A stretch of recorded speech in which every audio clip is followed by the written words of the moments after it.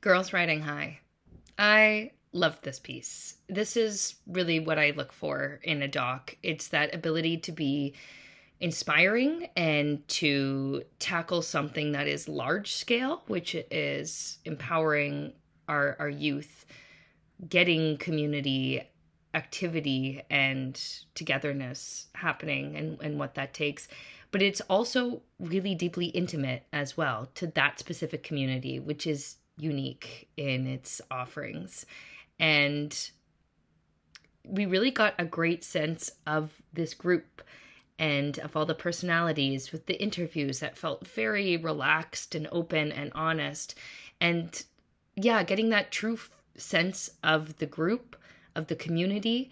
And then it was great because it felt like it could be integrated into other places that have those offerings of nature.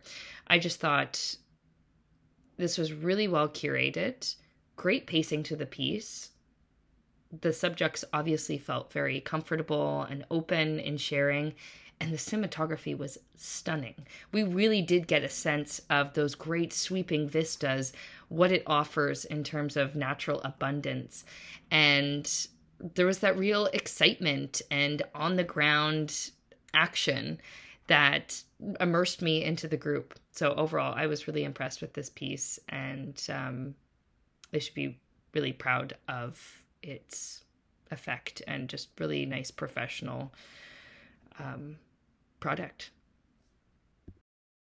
I really liked Girls Riding High. I thought it was one like some of the best one of the best subjects for a documentary I've ever seen. And I always say the documentary rides on the subject matter.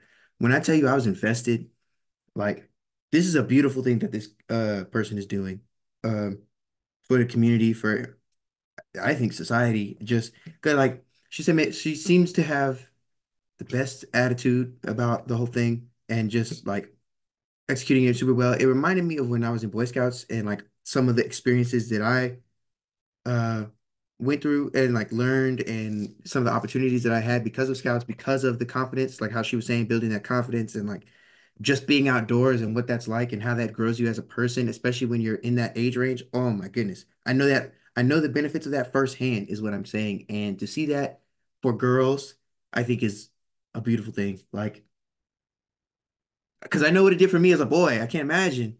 You know what I'm saying? So there's that. Two, B-roll was phenomenal. Like National Geographic, Netflix ready, theaters ready, drone shots of the girls like biking, beautiful. The B-roll, I mean the interview A-roll of her against the background, that shot, beautiful. Um, and then but even just like the stuff she said, I really like what she said, like building girls' confidence in what they can do with their bodies as opposed to like how they imagine their looks of their bodies. I think that's a great mindset to like instill. I think and then also like how she was saying, like you can do stuff in your community, you don't have to be a certain age. Like stuff I learned in Boy Scouts, like it's gonna change the world, I think. Not just these girls' lives, but like not just these girls' lives for themselves, but also once these girls grow up and become part and like go out into society, it's gonna change society. So I think it's dope, man. Great job. Girls Riding High. I truly loved watching this. It filled me with a sense of empowerment, and yeah, definitely made me a bit emotional. I think as all the aspects of it work together to create this truly authentic and genuine feeling of the spirit of adventure and empowerment and passion. So let's start with the incredible landscapes. The cinematography does incredible justice to the settings of Alaska. It creates a stunning backdrop to the story, for the story, and also obviously loved how it features young girls engaging in sports and activities that are often labeled as masculine. It's truly masculine and also adult. So it's inspiring to see them challenge these traditional gender roles and embrace their passions fearlessly. The interviews that are intercut between the landscape